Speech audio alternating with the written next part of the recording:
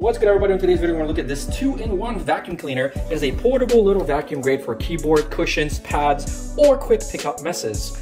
It comes with a USB-C charger, which means it can be powered off of a power bank. Stay tuned for the whole video. What's good, everybody? So no matter how many vacuum cleaners you have, you definitely always need to have like a little portable one. So we have the Trifo robot vacuum. We also have the 2-in-1 Toshiba smart vacuum, which is a wet and dry vacuum, but we still need this. Why do you need this? Well, simple reason. Sometimes you have stairs and sometimes you have quick messes to clean up and you just don't want to activate the big vacuums. So let's go and take this one out. This is the YTM2037. Just a little portable mini home in-car vacuum just to get us through the day. It is cordless, it's powered and charged by USB-C, so it's something you definitely can have anywhere.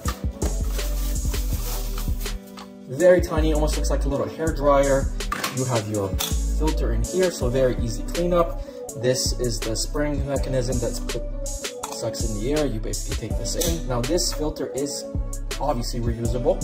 Simply clean this after, I don't know, maybe 3, 4, 5 times, depending on how much you're actually sucking in. And then you just wash this, place this back in, make sure that it's straight so the seal is there for the vacuum. You place this in like this, and now we're locked and loaded. In terms of attachments, they did give you a crevice brush and a brush extension. So to do that, you just connect this right in here. You take this connector, place it on top like this, and now you don't have to worry about scratching everything. But then again, this is plastic and the likelihood of scratching anything is very, very low. To charge this, right here, USB-C connection. Try to do with the cable, so you can obviously charge it off a computer, off of a power bank, absolutely anything. And it is pre-charged, there's only one setting. All right, so we're gonna go and do a quick suction test.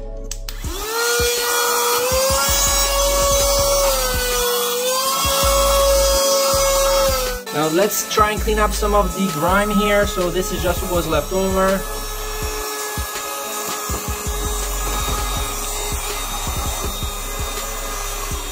Just a lot of sand and leftover messes. So there you go. Now the question is, does this dirt fall out? And the answer is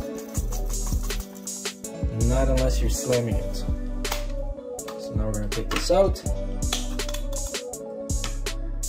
And there it is, there's our dirt. So, will this clean up giant messes? No.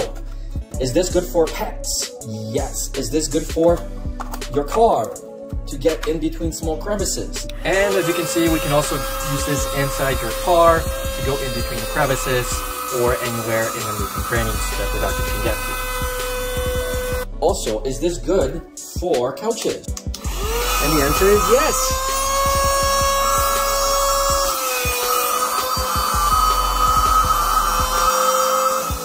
So again, great for quick messes. And that's the video. Thank you so much for watching. We'll see you in the next one.